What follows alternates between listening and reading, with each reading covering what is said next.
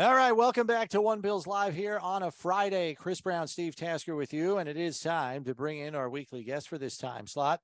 And Greg Cosell's weekly segment is presented by Scott Lawnyard, an official commercial site work partner of the Buffalo Bills. It is NFL Films senior producer Greg Cosell joining us, also co-host of ESPN's NFL Matchup show. How are we doing this week, Greg? The better question is, how are you guys doing? Yeah, that's a fair one to flip around on us. We're surviving. It's, as we tell everybody, it's just snow. Like, you move it and you move on. That's kind of how it goes. I mean, once you get 5 and 6 feet, then you have to pull out the roof rake and start pulling snow off your roof so it doesn't cave in. But I don't even know what 5 or 6 feet of snow means, Chris. So that's way beyond my comprehension. And I'm not, and I grew up in New York, and now obviously I'm outside of Philadelphia. So sure, we get snow, but not a ton. And I'm not a big fan. Like, to me, 5 inches of snow is a lot of snow. I guess where you are right now wouldn't be the best place for me. No, yeah, I don't think so. Yeah, it's an acquired taste. I'll put it. Yeah. Greg, let's begin here because I noticed. Well, I watched the Browns game against Miami last week, and they come out and they're very efficient on offense. That first drive, it's like a 4 or 5 play scoring drive. Brissett is like 6 for his first 6 passes. They come out on the second drive, they're rolling. And then Nick Chubb fumbles the football. They never find the rhythm again the rest of the game. That was just bizarre to me that there was such a flip of the switch and they could never get it back again. Yeah, when I watch the Browns offense, Brownie, there are times I feel, as you said, they're very efficient. They're not a big play offense. They don't hit a lot of big plays. Obviously, on that first drive early, it was one of their first plays. I think they hit the stutter go to Donovan Peoples-Jones. Yes. But they don't hit a lot of big plays in the pass game. Although Brissett is capable of big throws, but it's an odd thing that they really don't hit a lot of big plays. The other thing that strikes me as very odd about them is they do not feature play action as much as you would think given their run game. When you look at their play action numbers, which I'm sure you have, compared to the rest of the league and other quarterbacks in the league, they're nowhere near the top of the league in running play action. And you would think, given not only the strength of their run game, but the fact that they play with 2 tight ends and 3 tight ends and a fullback at times, because all that makes the defense line up in specific ways. It's not just the actual action itself, but how the defense will line up when you line up with 2 tight ends or 3 tight ends or a fullback. And yet they're not a big play action team in terms of volume, number of plays in which they run play action. Idea about why they're so effective in one part of their offense, can't get it going in another. Jacoby Brissett is kind of a stand-in for Deshaun Watson. But give us an personality of their run game. Zone schemes, is it pin and pull, or do they do it all? It's both, Steve, because they have their guards, Joel Bitonio and Wyatt Teller. You guys are familiar with Wyatt Teller. I believe Buffalo drafted him, did they not, out of Virginia Tech? Yep. And he got a chance to play in Buffalo, and I actually thought he played well, but obviously he moved on to Cleveland. He's become, Steve, one of the best pulling guards in the league. So they like to run gap scheme, and he's more often than not the puller, and he's really good kicking out. When you run gap scheme, as the puller usually kicks out the widest defender on the line of scrimmage, and then if there's a second guy who pulls, we call him the wrapper, and he goes inside the puller, and he gets the next guy that shows. But Wyatt Teller is really, really good at pulling and kicking out the widest defender on the defensive line. So they run gap scheme because he's really good at it, but they still run zone a lot as well. So they really have a multiple run game. Greg, I did notice a fair amount of 12 personnel from them. It's their second most popular personnel grouping behind 11. My question to you is, all the defensive coaches that you've spoken to over the years, when you have a team, yes, you have a main personnel grouping. That's what your identity is essentially. But when there is such a heavy secondary personnel grouping in comparison to maybe some of the other things they might turn to over the course of a season, is it safe to say we know what the Browns are going to do. Now we just have to find a way to effectively defend it. I'm not saying that they couldn't come up with a wrinkle. They could, but Sure. after 10 weeks, this is pretty much who they are now. They're an 11 or a 12 personnel team most of the time, it seems. Well, one thing I've learned from talking to coaches, and this is a question I like to ask because when I watch tape and I see a play and I say, wow, that is a perfect play against that coverage, and so I think to myself, does a team know what they're getting? Do they anticipate based on film study that 85% of the time they're going to get that coverage or whatever you're talking about, Brownie? So I think that in the NFL, for the most part, coaches know what they're going to get to a large extent. So let's say it's 1st and 10 and you line up in 12 personnel.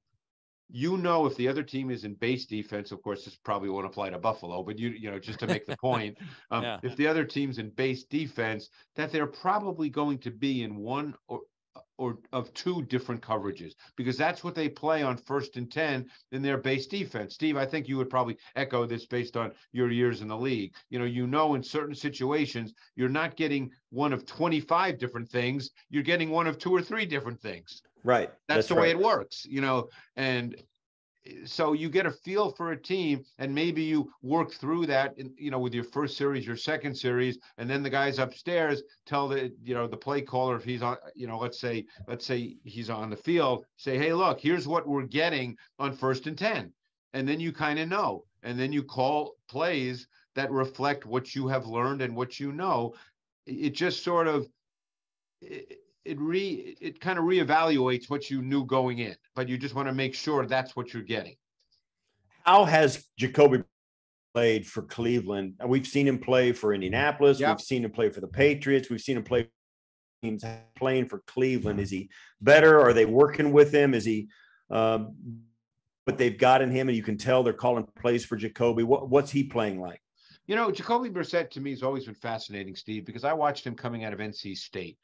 And there were times with his size and his strength that I said to myself, wow, this guy reminds me of Ben Roethlisberger. And he was, I guess, a 2nd or 3rd round pick of New England. And from what I've heard from people, he's an unbelievable kid. He's one of those guys. And I guess I thought he'd be a better pro quarterback. You can line up and play with Jacoby Brissett. He's not going to hurt you. He's not going to kill you. It's not like, oh, my God, we got to put him in. You can line up and play, and he can execute your offense. And all these years, and I haven't studied him in the detail I've studied other quarterbacks, Steve, but there's something missing that prevents him from being more than what he is now, which is a perfectly fine guy to play, to put out there and play if you've got enough team.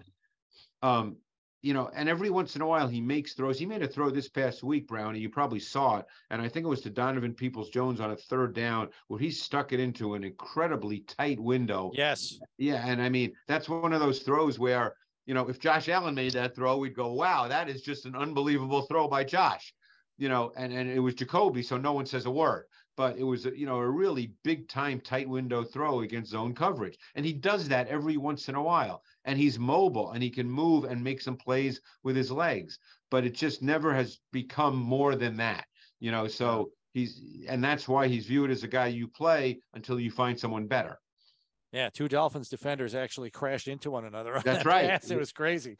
What do we make of the Browns defense overall? And then what did Miami do to completely take Myles Garrett out of the game? I mean, he was not a factor I know Tua gets it out fast, so it's hard for even the premier pass rushers to get to him in the first place. But did they do anything else besides the quick rhythm passing game that they're now known for? I mean, look, that's a major part of it, but they also have one of the best left tackles in the league in Terron Armstead. And I made it a point to watch the one-on-ones when it was one-on-one, and he truly had to block him for longer than, let's say, 1.5 seconds, because when the ball comes out in that 3-step drop timing, the ball's out in 1.5 seconds. A track star couldn't get there, to hit when that happens. But I thought Armstead did an unbelievably good job, but he would be a top 3 or 4 left tackle in this league. So, you're fortunate. That was a major move Miami made in the offseason that was overlooked because of Tyreek Hill. And obviously the coaching change was, relatively big news. Yeah. But I think that's what Miami's offense is. everything is quick rhythm. The ball comes out. We'll see what Buffalo does, because look, I'm just talking tape study, but Deion Dawkins is not at that level of left tackle that Terron Armstead is. And, if you start with deeper drops, you're going to have a potential concern there on that side that you may have to chip him. You may have to keep someone in to double him. You may have to do something specific if you want to take deeper drops and throw the ball. So what do you think this game's going to look like? I mean, I was going to ask you as well. You've watched the Bills over the last couple of weeks. Oh, sure. And I maintain, we talked about this last week, I maintain there's a lot of teams that would have lost the way the Jets played them. Well, I got to tell you, I said this on a couple of other shows this week because I got tired. Everything I say, you guys know, is based on film study. I don't make bold, controversial statements, okay? I just don't do that because I don't even know what that means, but I just sit here and watch tape all day, and I'm a little nuts in terms of how much I watch and how I go about, trying to do this. And I heard a lot of people talk earlier this week about the Bills having a Josh Allen problem, and you've probably heard all that too. And I watched that game really carefully because I was very curious, the one against the Vikings. And I got to tell you, I don't know what you guys thought. I thought Josh Allen played really well. Now, obviously, things have to be cleaned up. I'm not going to sit here and defend red zone interceptions and some of the poor throws and decisions he's made over the last 2 or 3 weeks. But I would say those are isolated plays. And again, do they have to be cleaned up? Absolutely. Like I said, indefensible.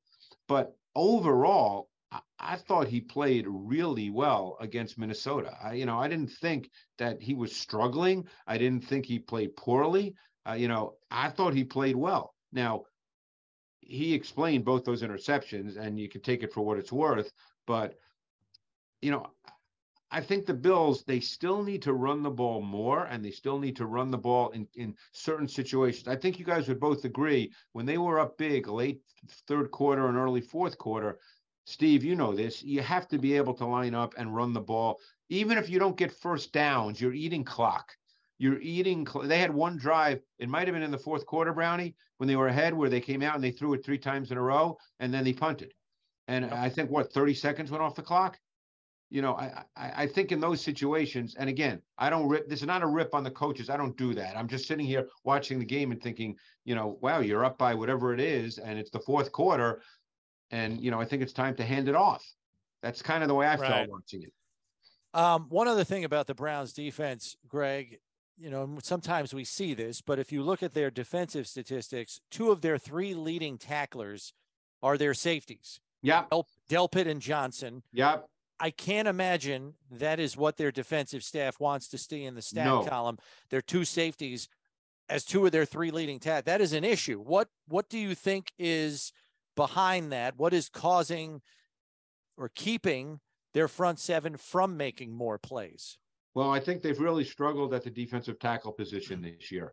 And I think they've also had injuries at linebacker. Anthony Walker's out for the year. He's a really good player. The Notre Dame kid is out too. Owusu Koromoa, he's been out for quite a while. So, they're playing with basically some backup linebackers. So I think that's been a little bit of an issue. That's one reason they traded for Deion Jones, who quite frankly is not the player he was 2 or 3 years ago. So they're basically playing with Jones, Taki, but inside, they started to play a lot of rookies. They're playing Alex Wright, a player I actually really liked on tape coming out of a smaller school. They're playing Isaiah Thomas now, an Oklahoma kid. I think they're trying to find people to play. We know how good Garrett is. Clowney's back, but Clowney to me is an up and down player. I don't think Clowney is a great player. I think Clowney is a splash player based on tape study. So they've had some issues, and they've really had a hard time stopping the run inside. And I think, what's happened is their safeties have to get involved. They started to play a lot of big nickel, where they play 3 safeties as opposed to 3 linebackers. We'll see if they do that. They could end up against the Bills being in nickel the whole game. And their nickel has had Newsome moving inside with Ward and the rookie Emerson on the outside. And I think if you go after Emerson, I think you got to go after Emerson if that's the case.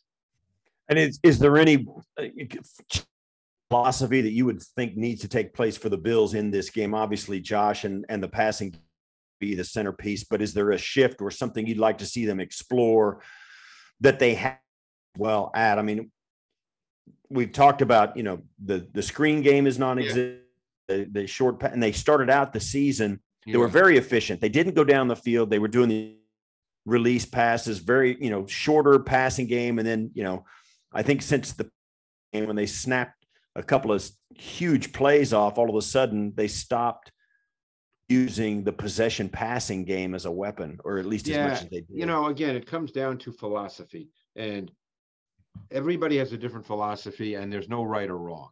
One thing I'm just saying what you don't see very often with the Bills passing game is you don't see a lot of what I would call combination routes. I think, Steve, there's a lot of individual isolation routes where they expect guys essentially to win, and obviously Diggs is one of the best receivers in the league. He can win.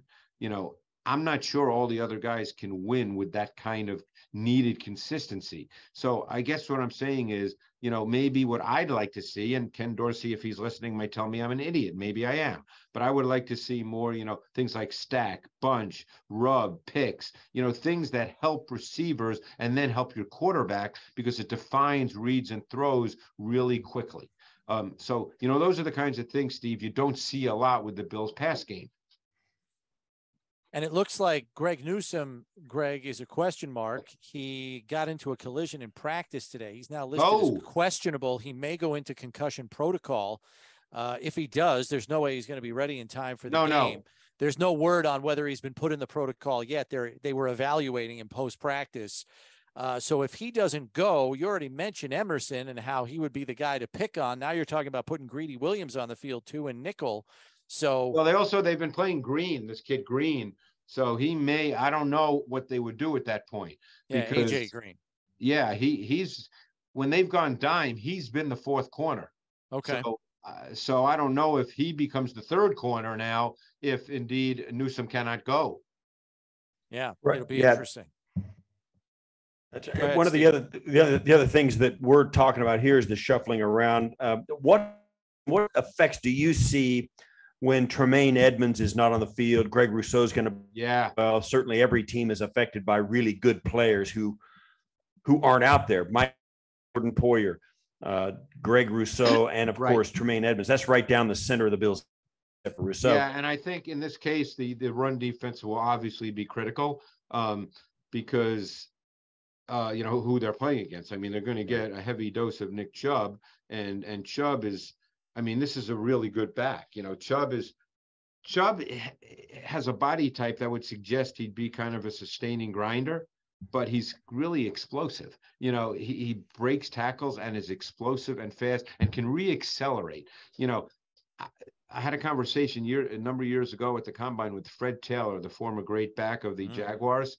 And he talked to me about re-accelerating, and I've never forgotten that conversation. And Chubb is a great example of that. He can run inside and get hit and slow down, and then all of a sudden there's a burst there, and he's gone.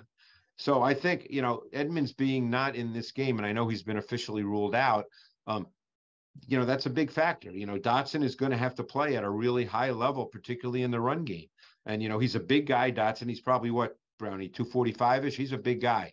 Yeah, he's thick. Yeah, he's thick, but he's going to have to play really well. He's going to have to key and diagnose really well. He's going to have to react quickly, because how it is in the run game in the NFL. You take one wrong step, all it takes is fractions. Fractions matter in the NFL. You take a half step that's wrong, and you set yourself up to be blocked. So he's going to be an important player in this game for the Bills defense, Dotson. Yeah, combining what you were saying about the Browns not being an offense that usually has a lot of explosive plays in the pass game. I know Steve always talks to you about how teams cannot pry the Bills out of their nickel defense. Yeah. But this particular week, with as much 12 personnel as the Browns play and Chubb being the focal point of their offense, I wonder if Leslie sprinkles in a little base defense just here and there. Then the question to me is, who's the third linebacker? Because to me, it would have to be AJ Klein. Yeah, I think it could be. Not Bernard, because essentially Bernard is 220 pounds. So you might as well play Teron Johnson. Right. He's a really good run defender anyway. I think he's a terrific run defender given his size, because essentially he plays in the box at times. Yeah. So to me, it shouldn't be Bernard. If you're going to go 3 linebackers, if they line up in 12 or 13 personnel, because I think, isn't Njoku supposed to be back this week? He's questionable. He's impossible.